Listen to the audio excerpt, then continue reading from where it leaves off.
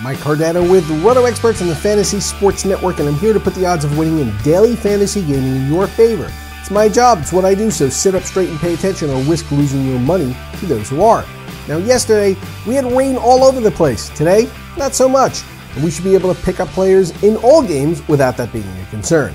Now, if you've been following along, it may appear to you that I've been using San Diego Padres starter Ian Kennedy almost every time he pitches. The reason it seems that way is because I have. Now, Kennedy continues to get favorable matchups week after week while racking up strikeouts at a rate of 9.5 batters per nine. He throws at Petco today against the Rockies with no Tulo in the lineup, and they've already packed it in as they now have the worst record in all of baseball. And with 9 pitchers commanding higher premiums on FanDuel, he's once again a daily fantasy bargain. When the Detroit Tigers traded for David Price, giving them the last 3 American League Cy Young Award winners, they were prematurely awarded the American League's Central Crown by pundits and baseball enthusiasts across the country.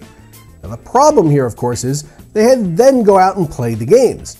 Now, since the trade, the Kansas City Royals have been on fire and Detroit has been in free fall, with the Royals now residing in first place by a half game.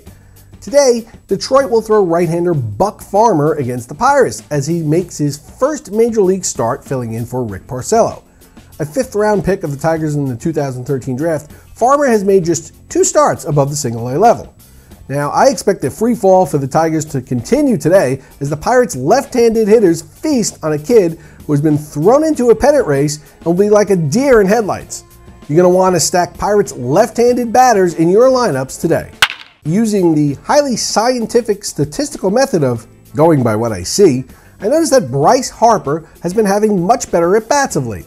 Staying on the ball and hitting it hard the other way, including 2 home runs in his last 5 games, is something that to me is a sign that the worm may have turned and that there is a hot streak in the cards.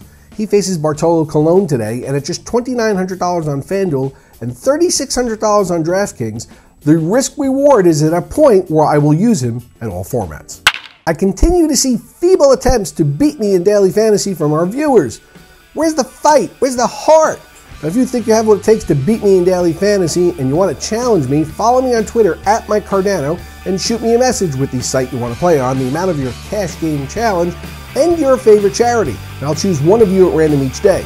Now, if you win, you get to keep the cash. If I win, I will donate the winnings to the charity of your choice. Good luck in your daily fantasy gaming today, everyone, and I'll see you right back here tomorrow on the Fantasy Sports Network.